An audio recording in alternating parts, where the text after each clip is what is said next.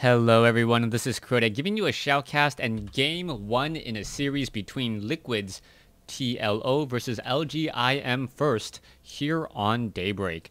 Fiirst spawning as the blue Protoss player on the top right hand side of the map, meanwhile Liquid TLO spawning as the red Zerg. Red versus blue, I believe this was taken from IEM, so if you guys have already seen this game, you will get another interpretation on it. Now, Protoss versus Zerg, one of those matchups we are very familiar with, and we are going to be seeing most likely a Forge fast expansion come in from Fiirst. Pylon should be warping in here on Daybreak. Now, Daybreak is one of those maps that I do feel Zerg has a slight advantage. One of the reasons why is a very easy to take third. All TLO needs to do is he needs to slip outside, set up this hatchery down over here, utilizing the faster movement speed on the Overlord, scout out what his opponent is doing, and then decide whether or not to take up a quick third base sometime around the 4-minute mark. Now, also coming in from Fiirst pretty much feels confident that even if TLO does go for a third base, that he can stop it. You can see that Fiirst is not scouting out with a probe whatsoever. He is not going to try and do any pylon blocking at all. And this shows Fiirst is confident in taking out TLO, even if it does turn into a macro game. We are seeing the drone now make its way down. We'll see if it does in fact grow up to be a hatchery. Poor drone though, he will not try to harvest any minerals before growing up and being a hatchery, unlike an SCV or a probe. Now, coming back around, it looks like Fiirst is going to be going for a Nexus first. Nexus first, combating a hatchery first. TLO will make a move over, spot this Nexus, notice that there is no Forge and that there is no gateway, and then he may try and slip out with another hatchery. You can see that the drone is already making its way down. We'll see if it's there for scouting purposes. No, it is in fact going to be a fast expansion attempt, and this is a very greedy third hatchery, as TLO is setting this up before his spawning pool. So double hatch before spawning pool here on Daybreak, as the Overlord is simply going to fly overhead, perhaps park itself off right here, and gain a lot of scouting information. Now, Fiirst is going to come in, take a look around. He's going to spot the hatchery. He knows the timing. He knows that it is a hatchery first. He's going to also take a look at the spawning pool, and he may wonder, wait, this spawning pool looks a little bit late. By looking at the spawning pool, how much life is left on it, the probe is going to check that third base and go, you know what? I am going to be fighting up against a 3-base Zerg. This is all very important to note, knowing that Fiirst does not have to waste too many photon cannons trying to guard, as he'll just be able to warp in a cybernetics core here momentarily. Now, what is Fiirst looking to do? Fiirst is gleaming all the information that he wants and he can so far. The Forge is already down. We are already getting into double gas in the main for that faster level 1 weapons upgrade, and also that all-important warp gate tech. Probe still just dancing around, and so far I don't expect any real action until about the 8-minute mark. Both of these players are just setting up their pieces, setting up their units in a position where they can perhaps attack and perhaps surprise their opponent. Now, I am curious as to why Fiirst is actually going for double Zealots at this point. This is something that you do not normally see. Double Zealot, perhaps just in case there is very strong aggression. Fiirst is going to be sitting on these Zealots for quite some time with really nothing to do with them, as he does also have a photon cannon operational. Overlords of TLO going to get all the scouting information that they want, perhaps hiding off in the corner, and it is going to be up to Fiirst to figure out what strategy he is going for. Production tab, let's take a look at the number of probes. It does look like there is about 16 in the main on the minerals, and only 8 on the minerals back over here at the natural expansion. I haven't seen any additional gateways yet, but we are going into a robotics facility.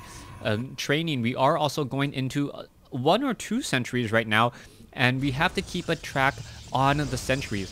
If we are going very heavy sentries, this could be a 2-base Immortal Sentry all in. Stalker now gonna go ahead and chase down an Overlord. Hello, Arya.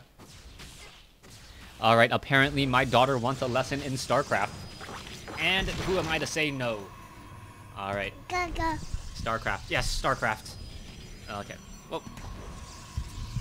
Oh, I'm sorry. And if I'm a little bit too soft, I apologize. My daughter is on my lap. Taking a look here, we can see 3 additional warp gates now coming in. Ooh, the probes are now making their way down. And we are going into warp prism play, which is a very strong indication of a 2-base Immortal Sentry all-in. If she squirms around too much, sure. All right. So far, level 1 weapons upgrades. Now nearing completion, we may see the armor upgrades as well. This is going to be 4 gateways, 4 gateways, 1 warp prism. I am surprised that there is no immortal yet.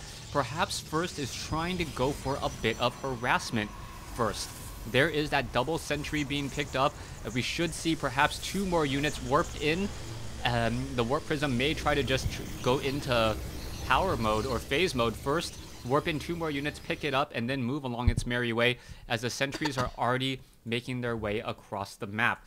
Overlords now going to get shot down by 1 sentry there. There is the additional warp in. It is going to be 4 zealots. The sentry is still staying inside that warp prism. And here we go. All right, wait, nope.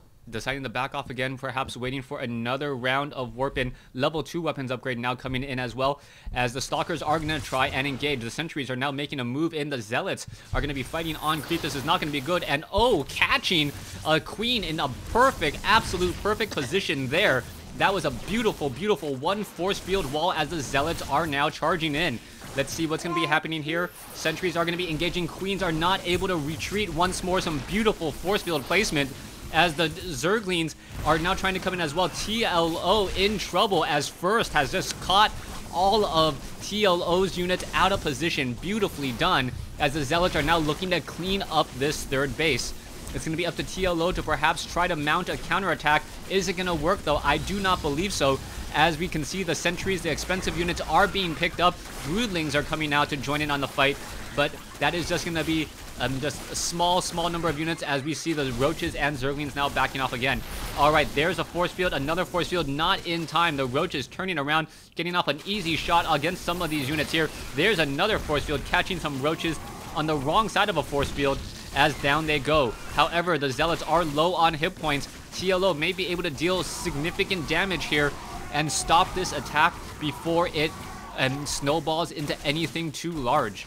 All right, the Zealot has been taken down. We can see a new hatchery coming into play. Sentries and Zealots now cleaning up these creep tumors off on the far side as a new line of Sentries and Immortals are making a move in.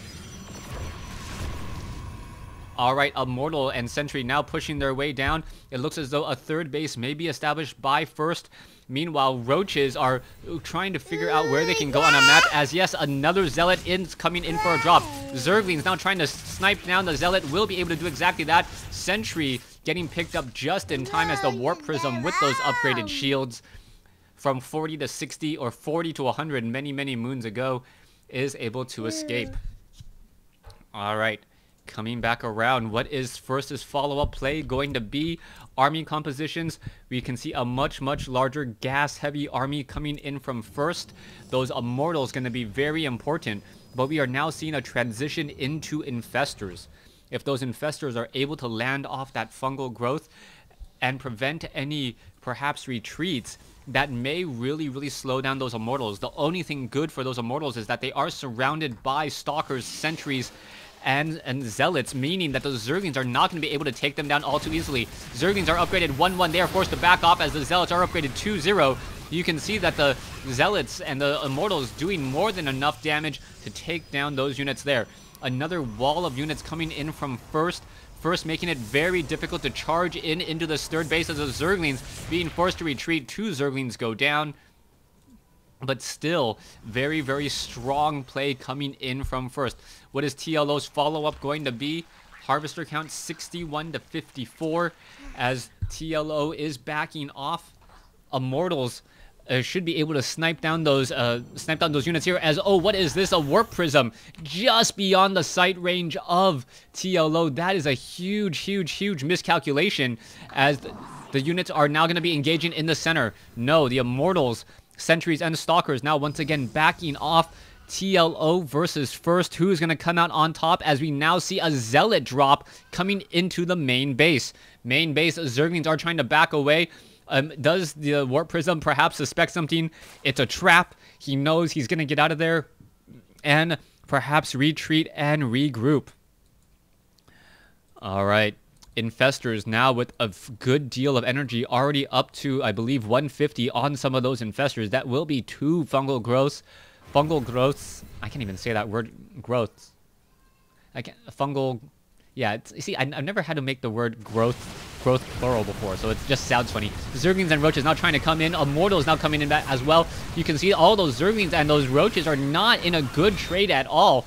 And TLO, with his own army split apart, not doing that great of a job. Stalkers were able to blink forward, and I believe this is just going to be the beginning of the end for TLO. Yeah, TLO, realizing that he could not take this game, gives the GG a little bit premature, but then again, he knew that Fiirst was just going to come over the top with a much, much larger army. And I gotta say, Fiirst playing extremely well. Some force fields down off here and here. I didn't even know it was possible to trap a queen in that position there, knowing the exact size of a queen, knowing that those queens would not be able to escape. Definitely hurting production and economy, giving Fiirst enough an advantage to come back in at the 15-minute mark. Thanks for watching. Thanks for listening. Hope you guys enjoyed Game 1 in this series. Please stay tuned for Game 2.